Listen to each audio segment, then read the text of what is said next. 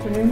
It's the graveyard slot after lunch, so I hope you're all awake now. I'll just correct something. Cousland. Cousland. Sorry. We were originally COWIS. My bad. In 1600 or something, so that's where it comes from. So we say Cousland. Anybody from Woodburn or Dalkeith, which is down the road, which any Scots people will know, say Cousland, so they're really good company. Am I just doing Yep. forward? Yeah. Okay, one of these. Right, okay. Let's just...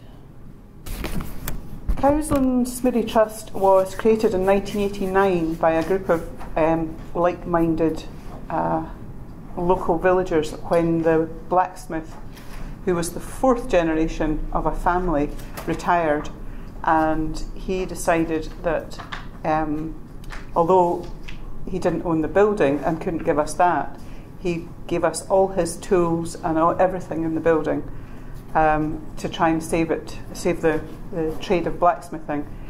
The smithy had been built in about 1703 along with a range of other buildings in the village. It was an improvement that was done by Oxenford Estates, who owned the village, owned all the buildings in the village, and in fact they owned everything miles around, all the farms.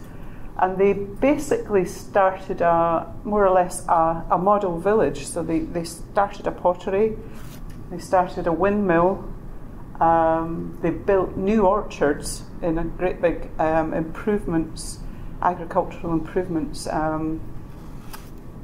what would you call it, initiative. We had north, south, west and Old Airfield Farm, and Ayr is actually Gaelic for east, I believe, so we had north, south, east and west all in the one village, and the village was part of the agricultural improvements system, but very, very early on. So Cousland Smiddy still stands. The pottery isn't there, but it's been dug. The windmill is half there, it's been dug. The orchards are all still there. Hold Him Fast is the name of a house, which is another farm called Hadfast. And north, south and Airfield farms still exist. West has gone. The blacksmith, yes, as I said, donated all his tools.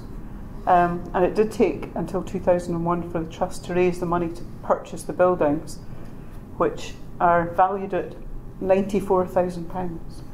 So that they're still valued at £94,000.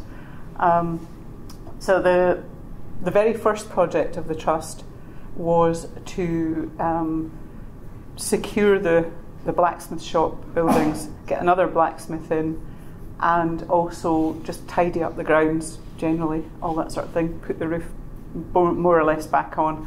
That happened with a team of village volunteers and some of the Scottish projects guys. Anybody know the name of that project? There was a big project which brought lots of people from abroad, and they all came and stayed in our village hall and helped to put the roof back on the smithy. Spat? No, it was longer before that. I can't remember the name of the project. I wasn't involved at that point. We've had another project to conserve some more buildings, and at that point we did a whole load of volunteers did a whole lot of traditional courses in lime mortaring, whitewashing, dry stone diking, and the conservation of the tools in the smithy, which were mostly rusty by this point. We have 875 tools on a catalogue, which is quite a lot. We wanted to try and expand a couple of years ago, and we came up against funding problems. I've heard that all day today. But we had to start changing our plans when water started coming into the cottage, which is, the cottage is here, and this building, this corrugated iron building, was leaning up against the edge of the cottage, and the water was running down inside.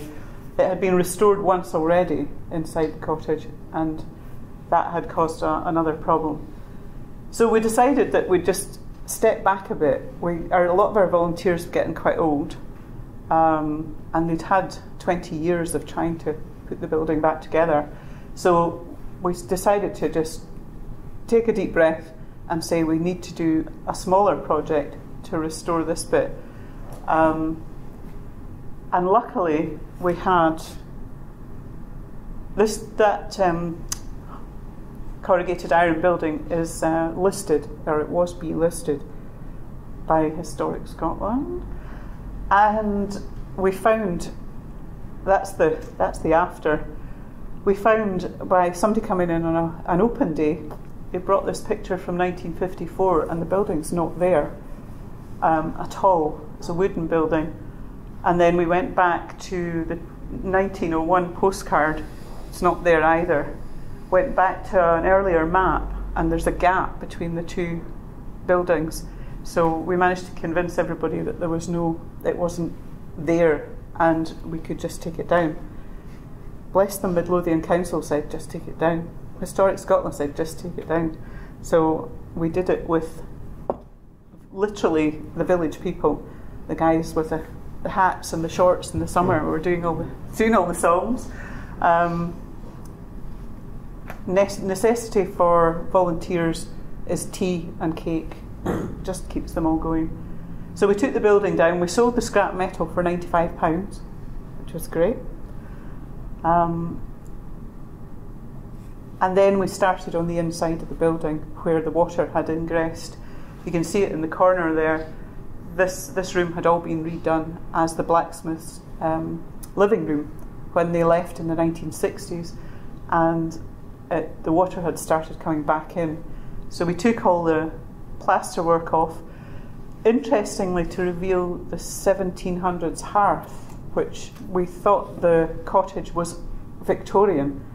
There is a Victorian fireplace behind that 60s fireplace, but behind that is the 1700s hearth, which means the whole range of buildings was built at the same time, which was very useful. We did everything ourselves.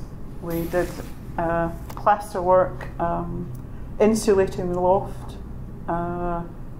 We didn't damp-proof the cottage ourselves. We got an expert in to do that, which, if you haven't ever seen it, it's a titanium wire which runs round the whole of the building, and it's permanently attached to the electricity, and it just deflects the damp. There's no foundations on this building, so it just deflects the damp, and it's worked absolutely brilliantly. The building is absolutely dry as a bone. And then we were able to do the decoration, again, all by volunteers. And we started putting in the collection of the village history project, which was started in 2000. We started it in 2000 thinking, there's nothing much about this village, and we'll have it all collected in a year and stick it somewhere in a cupboard.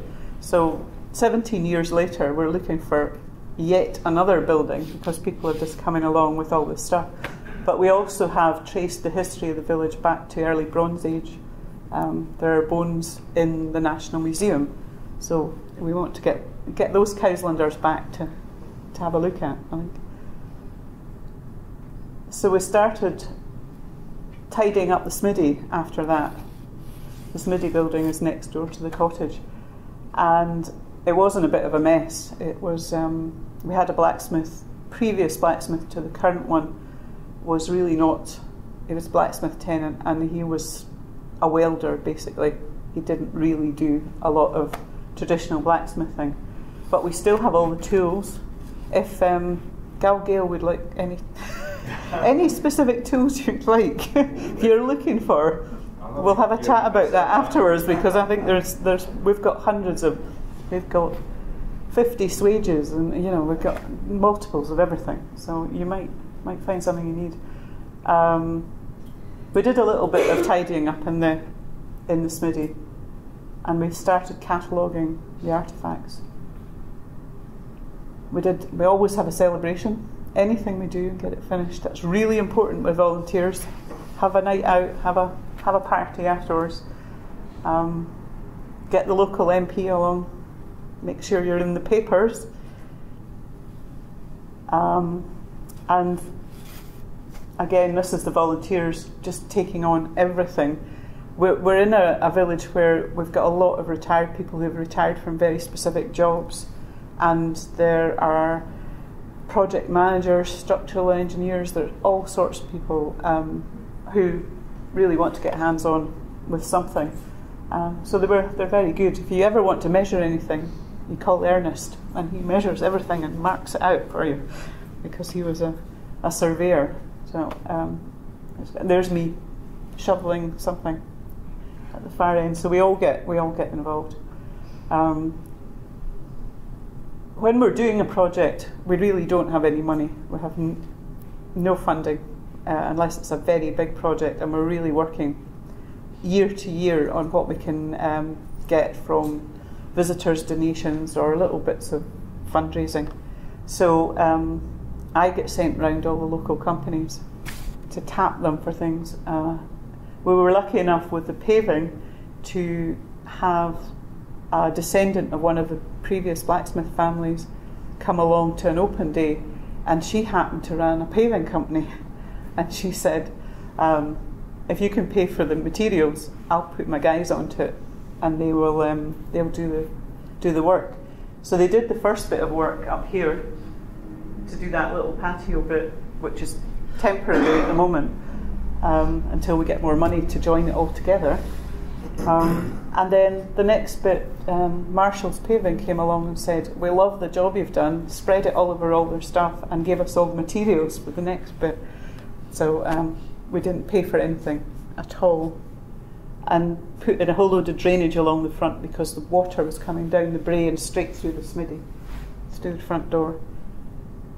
So that's very important, to thank your sponsors and get their name all over everything. And then we had a new young blacksmith joined us. We advertised for a blacksmith wanting to keep the tradition going. 300 years, you don't want to chuck it out. We have a connection with the Incorporation of Hammermen of Edinburgh, who in 500 years ago they were given money for a hospital in the Cowgate in Edinburgh, and it was the person who owned the castle in Cousland who endowed this hospital. So, but they didn't know that. They'd never come across this connection before. So when I came across it, I thought, well, they might be up for putting some money into this. So I came across with the connection, and they've since sent 2 busloads of people from the Hammermen to see their spiritual home, which is very nice, and given us some money to get Sean off the ground, get him some equipment. This is I think it's probably our 20th year on Doors Open Day. They're always really popular. People bring loads of kids standing in a row at the front, just like this. We always be sure to have lots of tea, cakes, all that sort of stuff. And different things for people to do, because you've got families coming, you've got people who are not necessarily interested in somebody hammering. We were invited to be on this industrial heritage website, European Industrial Heritage website, when it started a couple of years ago, and I was lucky enough to be taken to the opening of it, which was the launch of it, which was in Ireland, along with a whole load of people from Northern Europe, from Finland and Iceland and everything. So that was really good. So lots of them are our contacts. We know lots of people in other countries. So the volunteers to do with the Heritage Hub, which we've put into the cottage to provide another point of interest for people who are visiting. The history group have moved into the cottage and stored and archived, collected all sorts of things. We've got lots of archaeology, because we've done a couple of archaeology projects, but never had anywhere to put them. and they've always been in shoeboxes, you know, lots of stuff stashed in shoeboxes, our pottery, all that sort of thing. We've created a new website, and now we've got this extra place for people to come on open days. We have lots of family history. People come to look up their families. Was that the... No, keep on. I thought that was the time up here, pinging in the corner. We've engaged with the local school, local primary school, and created a heritage trophy, which they came... We had... So there's 70 children, I think. We had four sessions in 2 days, with kids who live in the country but had never been to anything like this before. Our local school in the village was closed 10 years ago, so all the children go out with. So we don't have any engagement with them unless we bring them in buses. But they loved it. The wee lads. The drawing that won this year's competition that's our blacksmith with his earbuds and his hat on. It was great. The first competition was photography, so they took a lot of fantastic photographs. The best taken by a 5-year-old with little pigtails and her gym slip with an iPad, whose parents were photographers. I just kept standing behind her going, "What are you doing?" She's framing everything and stuff. They won the first one, but I think the best thing on that day was the little lad that came and refused to leave the Smiddy. He just stood like this, watching, and came out and he said, "Do you know, when I came here, I thought I was going to be a professional footballer, but now I'm going to be a blacksmith." And that just made everybody's day. He said it was just wonderful. We have people researching family history, because the village history goes way, way back. And these are the Sked descendants, so they're descendants of the family of the 3 generations of blacksmith. And there's a 90-year-old in that picture and a 6-month-old, but we actually had 40 people there that day, and there were 3 invited, and they brought all their cousins. And we were sitting in the cottage, and the window just went dark, and there were Skeds coming into the cottage, jamming in, and all looking like each other, which is brilliant. And going, "You must be cousins so-and-so's," you know. So it was a great day, and they're still great supporters now, and great connections with them.